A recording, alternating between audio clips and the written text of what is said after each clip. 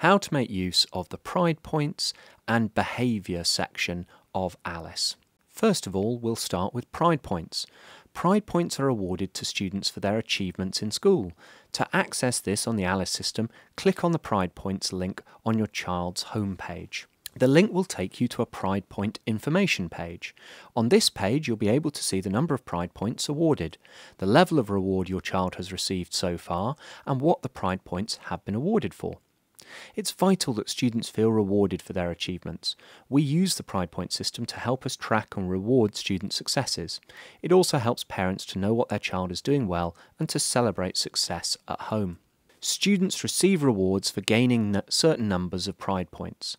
The poster to the right shows the number of Pride Points students need to gain in order to achieve different rewards.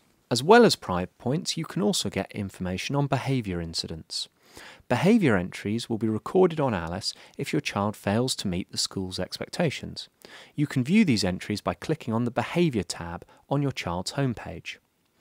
Your child may receive a behaviour entry for any instance where they do not meet the school expectations. This includes homework, uniform, and both in and out of lesson behaviours. On this page, you'll be able to see your child's behaviour summary and the reasons for why they've been given a behaviour entry. Working together, the behaviour entries and Pride Points provide parents with the information they need to engage with their children at home in order to support and celebrate their child's in-school behaviour and accomplishments. As a school, we would like you to take the time to speak to your child about any behaviour entries they get and praise them for the Pride Points they receive in order to enhance their experience.